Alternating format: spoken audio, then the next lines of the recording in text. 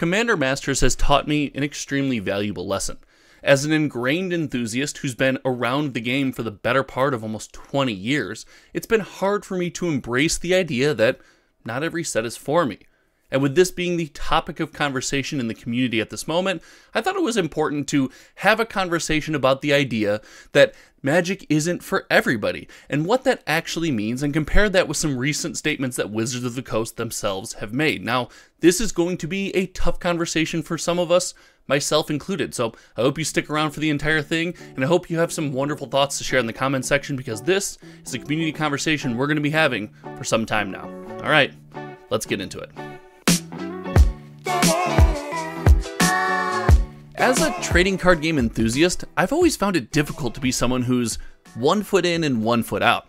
I've been more of a slap on my Speedo, walk to the end of the diving board, and go in head first, so to speak. And that's why when Commander Masters was announced, I had a pit in the center of my stomach. Now, I'm going to take a second and be vulnerable with each and every one of you out there. I decided to skip this set, and when I decided to skip this set, I had not really FOMO, but a lot of internal guilt. I am aggressively trying to grow a YouTube channel, continue to build a community, and have wonderful and exciting conversations with each and every one of you out there when it comes to my favorite trading card game. And the idea of not purchasing a set made me feel like, am I really a Magic YouTuber? What makes me different than other people that just say, this isn't for me and Magic isn't for me and blah, blah, blah. And that really turned me on to this community conversation that has come to a head right now of the idea of this set, that set, or Magic the Gathering as a whole just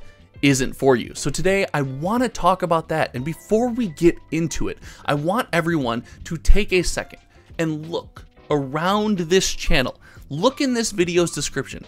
There is no hashtag MTG ambassador. There is no Wizards of the Coast representation. And I guarantee you, my car would be so much nicer than it is if WotC was giving me some under the table kickback to share my feelings about Magic. So this is just how me, a regular consumer who's been around Magic at this point in his life for more than he hasn't, which is terrifying to say into a microphone, feels about the ecosystem, about things that are going on. And what I want to do today is have a more rational and calm conversation. If you go to the comment section and just scream, Magic is evil, Wizards of the Coast is greedy, everything is ruined, I'm not interested in that today. I want to have a more involved conversation. Why is this going on? What is happening? And what can people like you and I do to actively continue to enjoy or not enjoy Magic the Gathering? Well, the idea that Magic isn't for you or is not for everyone, or this set or that set, or whatever verbiage you want to use when it comes to that popular phrase these days, really circles around two main ideas. And the first one is something that we are all realizing every single day, and that's the price of Magic the Gathering. Well, the price of Magic the Gathering went up recently in the last year and a half when Wizards of the Coast announced the Magic price increase, and this was something we were all very concerned about. And I want to state that this is going to happen a lot through this conversation, but let's just be rational human beings here for a second. If we expected a Magic the Gathering box to cost the same now as it did when we all got involved in the hobby, however long ago that was, well, we're just not being realistic. To expect MTG to be the only product that avoided inflation, a wider range of products, the shorter attention span of people, that's just something that is an unrealistic way to view Magic. So the price increase was always going to happen. The problem with the price increase is who was left holding the bag. Without something like MSRP and Magic being a very open market, we get things that are often wonderful for consumers. If a set is less popular, it's more readily available. If it's more popular, GameStore has the opportunity to make more money on it. It's a very open and free market, and most of the time, it yields fairly positive results. But here, we are in a situation where Magic increased their prices, distribution increased their prices, your game store still has to buy the product, and well, the consumers, we have decided often on several sets that we're not willing to pay that with how readily available the set is, and the next set coming right around the corner, that's right, the rapid release cycle is part of this. It's something that we're not going to engage with. We're going to wait for the next thing, and because of that, the place that we all know and love is left holding the bag, and that means the champions for Magic the Gathering, the hub where you'd always go for some Magic positivity, some fun, some entertainment, is well, often poisoned by the well that it is forced to draw from. And I actually attest that this would have been fine. We could have had all these sets with the price increase without this pivotal factor. This idea of ultra premium products with no affordable entry point being sprinkled on top. Commander Masters would be the latest example of this, in my opinion. Now, yes, Magic will always have premium products, but I don't entertain the idea of someone complaining about a $250 collector box when there's a $110 set box on the shelf right next to it. I think that the set box then would be your way to enjoy Magic the Gathering. The idea that people with more financial means than you and I get to enjoy a different product, it's not something that bothers me. The cards aren't functionally unique. There are different treatments. There might be changes in collectability, but I still get to play Magic the Gathering and enjoy it as I see fit. So the people with more money buying more expensive products don't bother me. But when it comes to a set like Commander Masters, I do get a little bit peeved with the point of entry being so high, and the idea that I'm getting so many products so frequently, my game store can't make any money, and there's nothing affordable to buy. Well, it feels like all of Magic the Gathering is changing, and that's a theme here as to why we think Magic might not be for us anymore. So hold on to this idea of change that now, because of the price and the availability of products is constantly being thrown in our face, and you couple that with, again, this rapid release cycle that we just mentioned. Magic the Gathering used to be something that ingrained enthusiasts like you and I would open a set, go to our local game store, and spend a good amount of time just being in love with the product. We'd get into the meat and potatoes of a set and try new strategies and experience almost every single card that a set has to offer. Well, this rapid release cycle really pushes back against that. But I want to take a moment here and say, that's not necessarily a bad thing. If you're on the internet and you're watching this YouTube channel, you, like me, are a more ingrained and involved enthusiast than most of the community. Therefore, you don't really like the rapid release cycle. There's not a lot going on for you, and it might hit you the wrong way.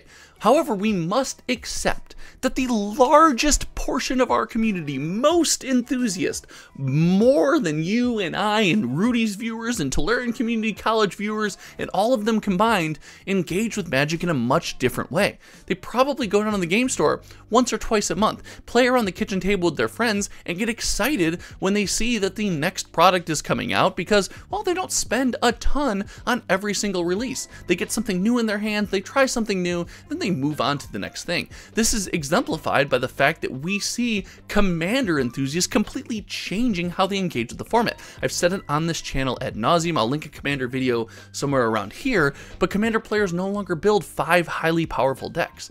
They build 42 decks of varying strategies representing cards from all these different releases, and that's how they choose to enjoy the game. They don't build high power or expensive complex mana bases anymore. You and I might, but most enthusiasts don't. So the rapid release cycle does benefit a large portion of our community, but it does come at a cost. This rapid release cycle means design is harder. We see more and more reprints, meaning the value of our cards vastly changes. What we're going to see out of each set changes, and when something cool comes along, Fable of the Mirrorbreaker, Leyline Binding, Ledger Shredder, things like this come along, we don't get enough time to fall in love with them, and then we kind of push them to the side and focus on the reprints as a way to say there's nothing new and nothing original going on. So this rapid release cycle has got pluses, it's got minuses, but it is what it is, and it is the way Magic is going to work right now. And this all culminates in the idea that all these frustrations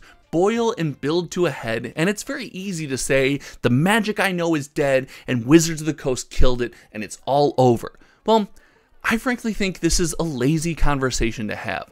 I know that I don't like the state of some things when it comes to Magic the Gathering. I've been very vocal about them on this channel, and I know Magic is changing beyond what I have always loved and have always enjoyed.